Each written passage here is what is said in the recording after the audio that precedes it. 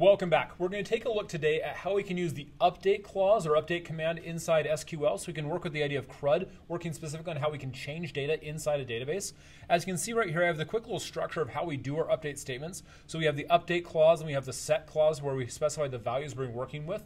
And then again, we have our where clause, which is always required because we don't want to screw up our data because that's a problematic thing. And so that's the basic structure we're doing when we're actually working with that. And so we want to make sure we keep that in mind as we work through that.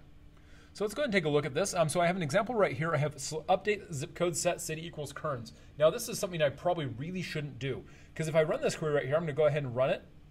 And I hit play. And 228 rows were updated. Uh-oh, let's take a look and see what happened. I'm going to go ahead and look at my zip code table. And we're going to look at the actual data inside it. And now everyone is in Kearns. I don't think there's a Kearns, Connecticut or New Jersey, probably not Massachusetts, definitely not Puerto Rico. Oh, that's a problem.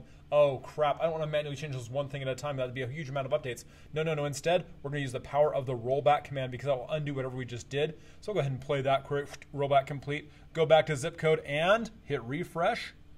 Oh, yes, the cringe action has been undone. We've got past that. We're able to get around that. And so we want to make sure every time we do this, we always have that where clause because we don't want to do something that cringe. So we want to make sure we run something appropriately because that where clause prevents us from screwing things up because we update only the values we're looking for specifically. So let's go take a look at what we're doing right here.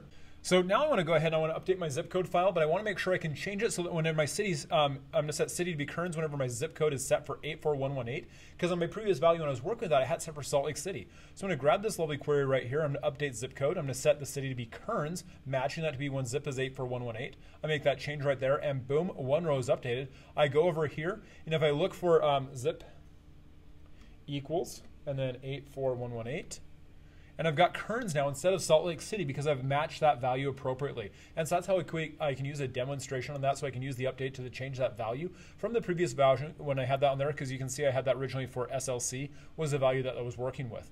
We'll go ahead and close that out. And we'll do one more thing with the update. We want to do one more demonstration. We can also do multiple values inside an update. It's important to make sure that we have the left-hand side be the key that we're working with or the field we're working with, and the right-hand side is a value we're assigning into that. And so I'm going to update zip code this time. I'm going to set the city to be unincorporated Salt Lake County, and my state will be Utah, where the zip is 84118. So again, right now, it's looking at its Kearns in Utah right there with a capital U, capital T, but I'm going to make it so it's lowercase because, well, it's Utah and I can. So I'm going to go ahead and change that right here. So I'll grab that query and run it. And that statement one row is updated. I go over here to my zip code table, I refresh the data view, and now I've got unincorporated Salt Lake County fitting inside that. That's amazing, and my state is now lowercase UT because, well, I made it lowercase because it's Utah, and it makes the news in the wrong ways all the time.